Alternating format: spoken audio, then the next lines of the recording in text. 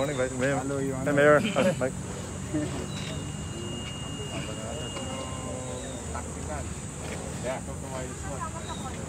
Baka pwede tayo mabibigyan mo na po dito.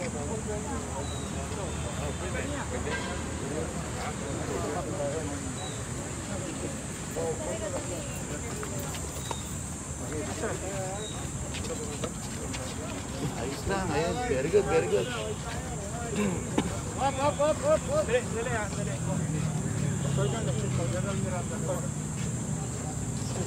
General Miranda. General Sinas. Sir. General Sinas.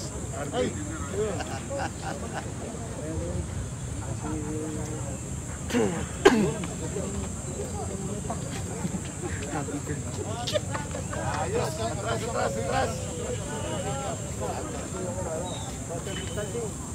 Social distancing daw, media.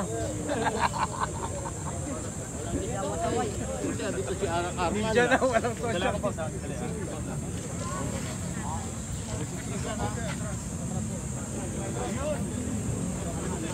Hindi na nakita yung ano.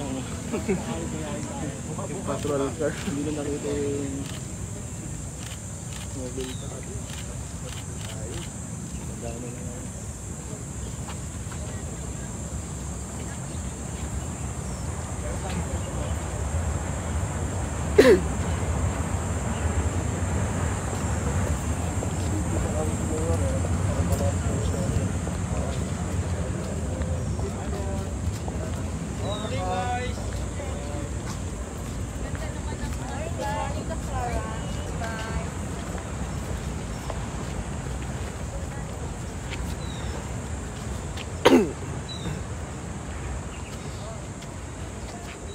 Ilagay po natin ang ating sarili sa banal na presensya ng Panginoon. Sa ngalan ng Ama, ng Anak, at ng Espiritu Santo. Amen.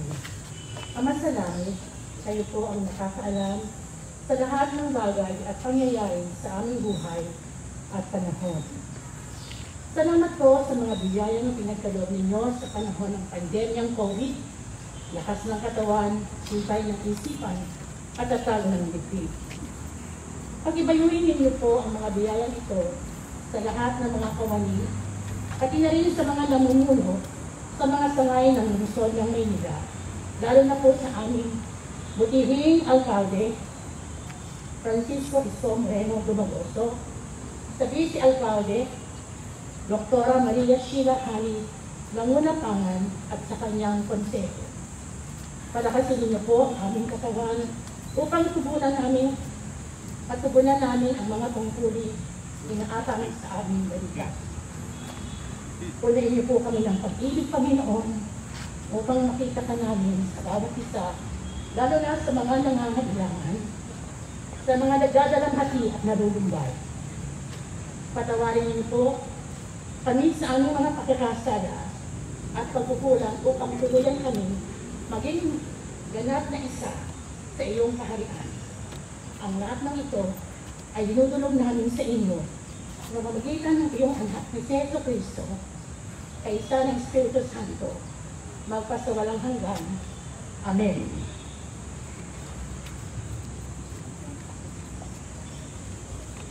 Kababayan, ang pambansang awit ng Pilipinas.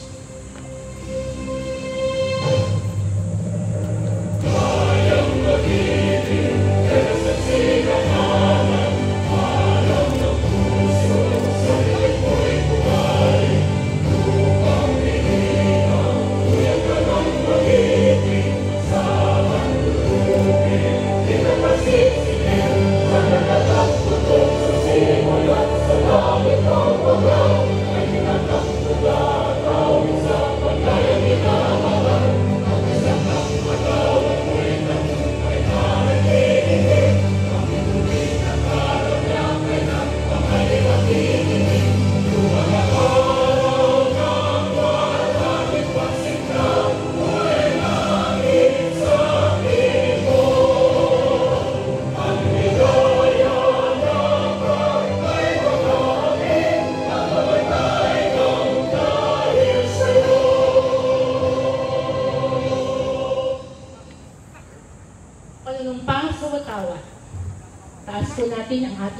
kamay.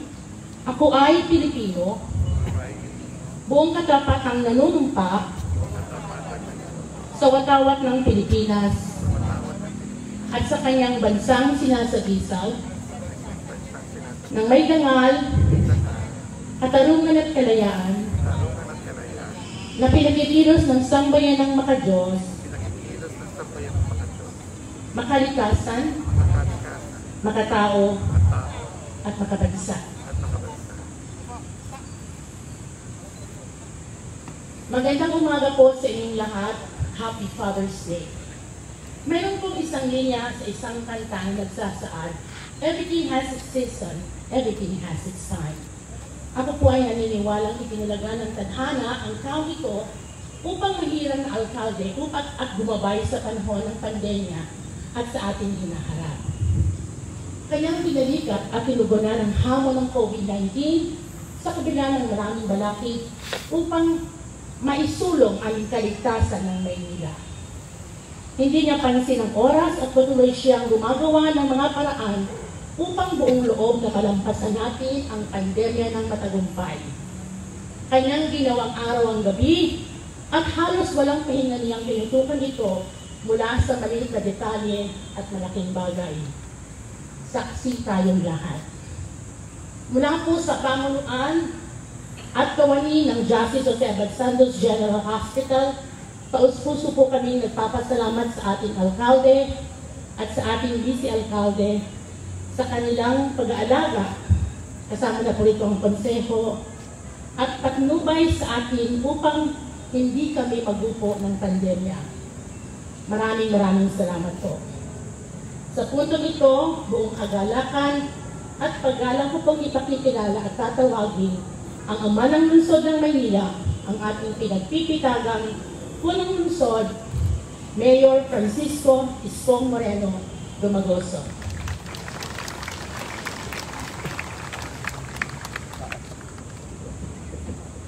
Maraming salamat, Director Norly, at 10 ng mga kasamahan natin sa Justice Jose Abad Santos General Hospital, sa ating pong minamahal na Vice Mayor Hanin Lacuna, sa lahat ng miyembro ng Konseho ng Maynila, mga department heads, at sa mga mahalagang bisita natin ngayong araw na ito, ang ating Regional Director General Siñas ng Philippine National Police, ang ating Manila Chief of Police General Miranda, at lahat ng babae, lalaki, men and women, uniform and non-uniform personnel of Manila Police District, sa ating pong bisita ngayong araw na ito from Filipino Chinese Chamber of Commerce and Industry, from the Federation of Filipino Chinese Chamber of Commerce and Industry. Ngayong umagang ito ay mahalaga ang araw na ito para sa patuloy na pakikipaglaban ng inyong pamahalang lungsod na masawata ang mga hindi kanais-nais na mga individual na naghahasik ng kasamaan, sakit, at perwisyo sa kapwa niya dito sa lungsod ng Maynila.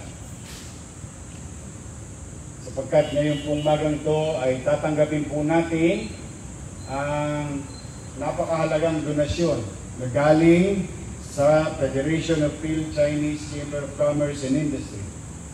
20 mobile patrol para sa ating Manila Police District. At hindi po dyan nagtapos yan sapagkat meron pa po tayong darating na 6 na tactical pick-up para naman sa ating SWAT sa lungsod ng Maynila. At hinihiling ko ang lahat na palakpakan natin ang mga pangalang ating babanggitin bilang maliit na pamamaraan natin na pagpapasalamat sa kanila sa kanilang Presidente Henry Lim Bonyong at ang masigasig na President Robin C., Vice President Victor Lim,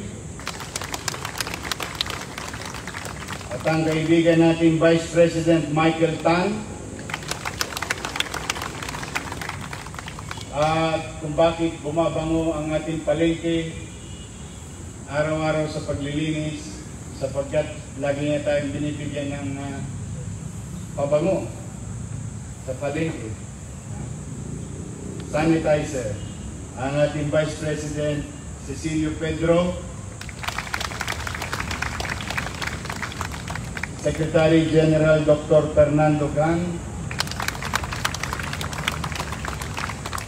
External Committee Chairman Nelson Guevara, External Member Jefferson Lau, at 10 ng kanilang mga kasama. Mga kababayan, Lunes na naman, nakaraos na naman tayo sa linggo, at sa awa ng Diyos, ang pamahalang lungsod ng Maynila ay nalulugod sa katatayuan ng ating krisis na kinakaharap, sapagkat binisita tayo ng ating mga partners katulad ni General Siñas sa kasagsagan ng pagpapatupad ng mga alituntuning itinalaga sa lokal na pamahalaan ng IATF. At ito'y patuloy nating tutupdin at patuloy natin silang makakasama sa pagsasaayos ng mga programa alinsunod sa layunin ng national government at local government at ng ilang organisasyon sa mundo na labanan natin sabay-sabay itong pandemyang dulot ng COVID-19. While it is true that medyo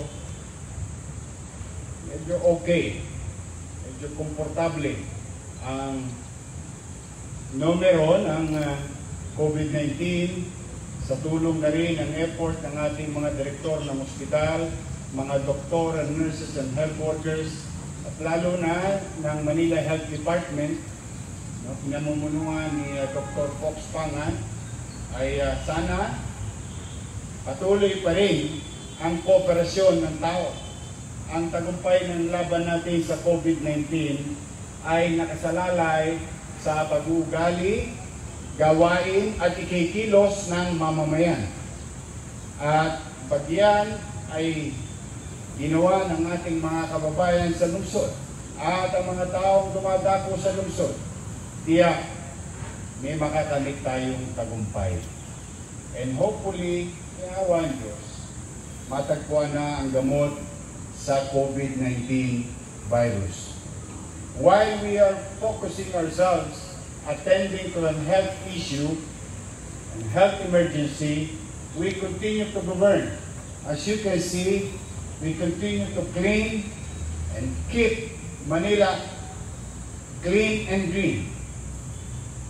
Simultaneously, we are going to give at least mapapanatag natin ang kalooban ng mga taga-lungsod ng Maynila na hindi mapapabayaan ang peace and order situation sa ating lungsod.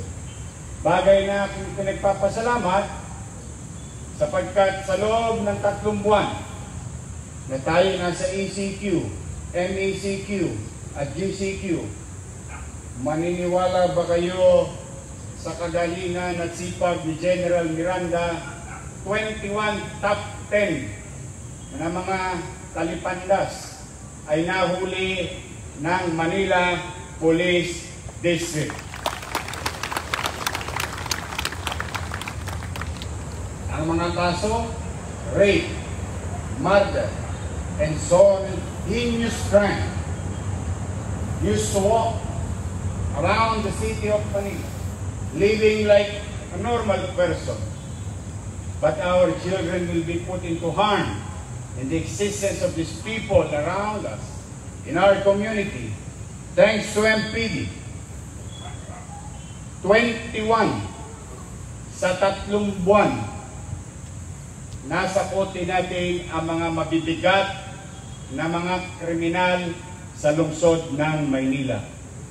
At masasabi natin, sa awa ng Diyos, sana nga magtuloy-tuloy lamang sa mga pulis na ang Maynila ay hindi tahanan ng kriminal.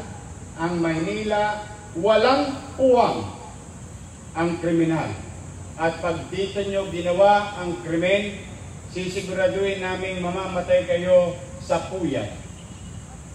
Dahil hindi namin kayo patutulugin ng maimbing saan man kayo sulok ng 7,100 isla ng Pilipinas. Hanapin namin kayo. Basta dito nyo ginawa sa Maynila ang inyong kawalangyaan, ang inyong criminal mind, we will not stop hunting you. So please, ako na may payo, pagbagong buhay na kayo. Totoo mga tao ay nagkakamali, bagay na dapat naman siyang magbago na. Ngunit, pagpatuloy na walang pagbabago at patuloy siya ay nangapi ng kapo na may merwisyo ng tao, wala kayong buwang sa lungsod. Today is a manifestation of our effort with the PNP, General Seniors, General Miranda, the men and women of Manila Police District, that we are going to be relentless in apprehending suspects, wanted, at hindi kami mangingimi. Hindi kami mangingimi. Ihoyo namin kayo. Wala kayong lugar sa lungsod ng Maynila. Ang gusto namin, malinis, sariwang hangin, payapa, maunlad at panatag na bagong Maynila dito sa ating lungsod.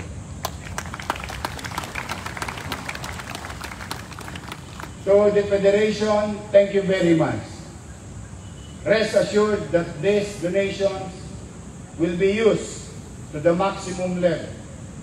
We will utilize it for its purpose. We will make sure that police visibility will be around in 6 districts, in 42 square kilometers of the city of Manila, day in, day out. Kaya po, pumanatag kayo at sabihin nyo sa ilang mga naghahanap buhay, bumalik kayo sa Maynila. Dito kayo magnegosyo. Panatag dito. Ligtas dito. At walang mga api sa inyo na pamalang lungsod ng Maynila. Again and again, sa mga kasamahan ko ng mga empleyado, palakpakan natin muli ang Federation, ang Manila Police District, ang Regional Police, at lahat ng tagapagpatupad ng kapayapaan, kaayusan, at ng batas sa lungsod ng Maynila. Magandang umaga at pagpalain nawa kayo ng Kong May Kapal.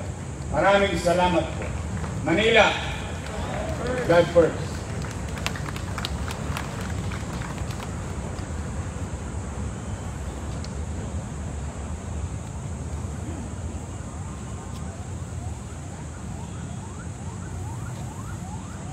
Mahal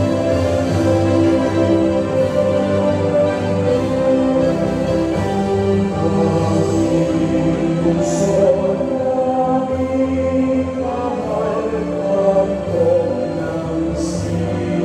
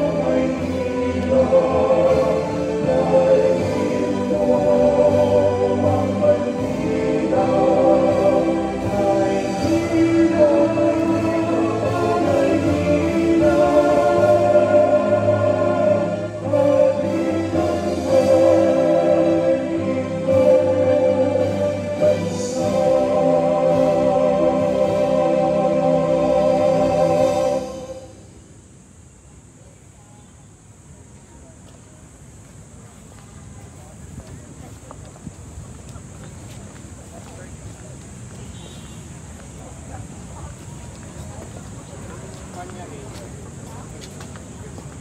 Si ate.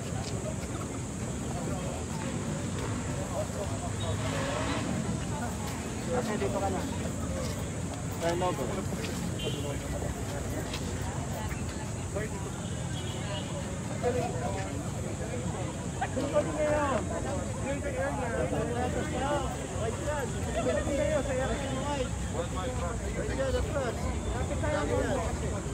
Dito ka sa amin sa kanya. Pare, kukuha pa rin. Right yan. Right tayo. Right.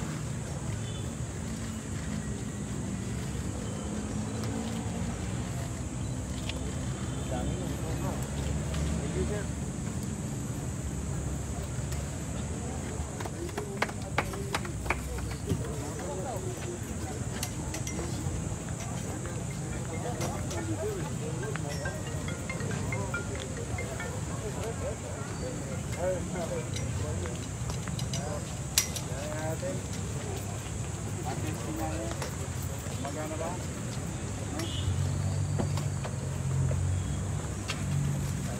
Ay, punta baliktad tayo.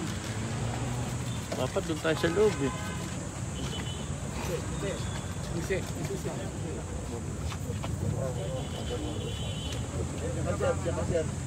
Yan, meron.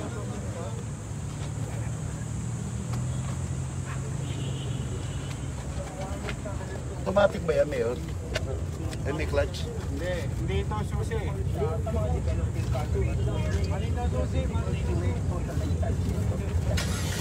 Yun! Okay.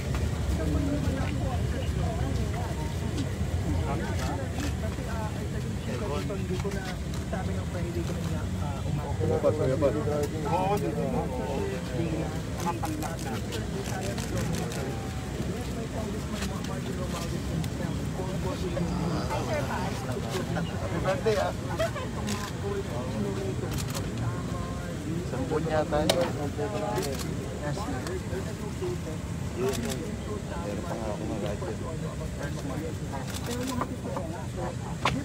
Una kayo. At konti pa tayo.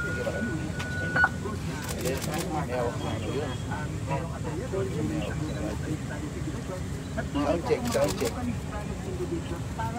Sila yung nakikitang dahilan. Kaya pumakalaman ang sulit.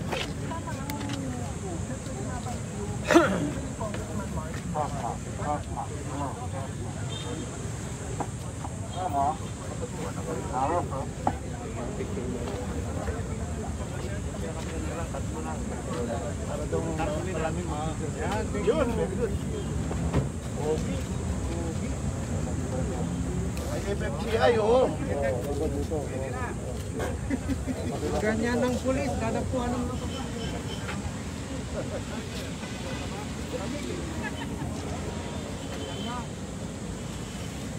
Panalo. Thank you, Henry. Galing.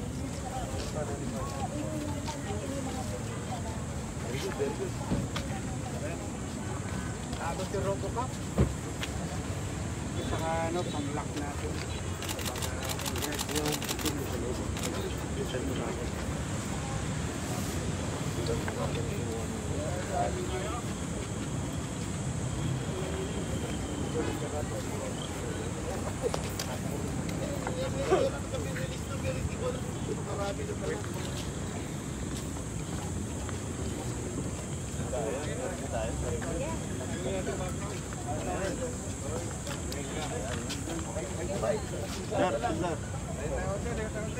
Sana na kayo. Ready.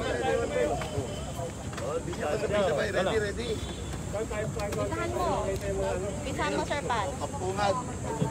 Ano po yan? Ano po yung...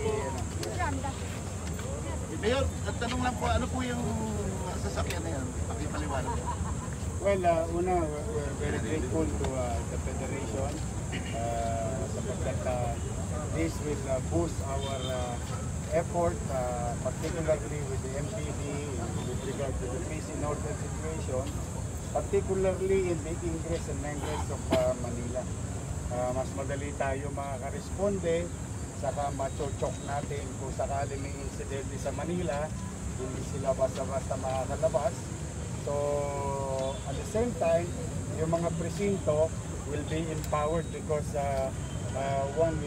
every precinct will be given one mobile patrol.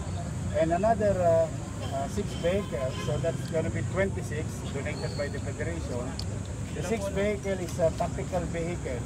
It's a pickup redesigned to address tactical efforts, particularly gamit ng SWAT. And it will come in coming days. In the coming days. Total po, ilan po lang? Bali, 20 mobile cars and 6 tactical vehicles for the SWAT. Sinabi nyo kanina yung 21 who's wanted, nagulat kami. Oo. I-record na palang gano'n. Oo, natutuwa kami sa effort ng MPD, ng PNP. Kasi siyempre, sharing of information na with the regional office and the district office. We're very happy and glad that 21 individuals were out of the streets of Manila and now in their respective jail in every precinct. These are top 2, top 3, top 1, top 8, up to top 10 individuals who committed heinous crime. And some of them are wanted. Ibig sabihin, sentensyado na, nakawala pa. So, mga lahat yan nakalawit ng MPD. Asa for mga drugs, sir, maraming drugs na nahuli ng MPD, sir. Yes. Yung war on drugs in Manila is a continuing effort. Crimes against property is a daily thing of the Manila Police District. So, ako may payo sa kanila. Una, itigil na nila yan. Kung di man nila matitigil yan, don't do it in Manila. Talagang we'll go after them. As you all know, for so many instances, even up to Palawan, nakakalawit namin. Minsan nagtatago sa ibang probinsya, nakukuha namin. Ngayon po ako naman, kung halimbawa sila'y nangangamba dahil gusto na nila magbago ng buhay, gusto nila sumuko, sumuko na lang kayo. Dahil tingin ko mas magiging ligtas at least mabibigyan kayo ng pagkakataon na ipaliwanag ang inyong sarili sa korte sa mga krimen na inaakusa sa inyo. So I would suggest na sumuko na lang sila. Mayor, ano po ang tulong na magagawa nito sa mga kapulisan? Police visibility and reaction time will be swift because these vehicles will be made available strategically in our precinct and in our main station in Manila Police District in the United Nations. Ano masulat ito? Hindi naman, so far, kinalulugod ko naman sa MPD, talagang ibang uri ngayon ng MPD. Natutuwa naman ako. Saka, I'm happy that the director of MPD is also from Manila. He's from Tondo, si General Miranda. So, he knows the in and out of the city and chances are he knows also the habits of a particular geography. And he knows also the demographics of that particular geography. He is well versed, like yours truly. We grew up in the streets of Manila. So, kaya nga ang payo namin talaga, wag na wag silang gagawa ng katalimpas, kalokohan dito sa Manila. Sinas, gaano kahalaga po ito sa suporta ng Chinese community po sa inyo? Ay, mahalaga po ito kasi alam mo, itong ibibigay na 20 patrol cars, ito po ay mag-invite sa motivation po namin. Sa mga patrol na sponsors natin, mapabilis at ito po ay mas mabilis ang reaction namin. Salamat po kami sa Filipino Chinese Chamber at saka of course kay City Mayor ng Maynila, sa lahat ng pinagpapalala sa papunsa, lalo na sa okay. Thank you. Thank you. Thank you sa inyo. Ingat kayo.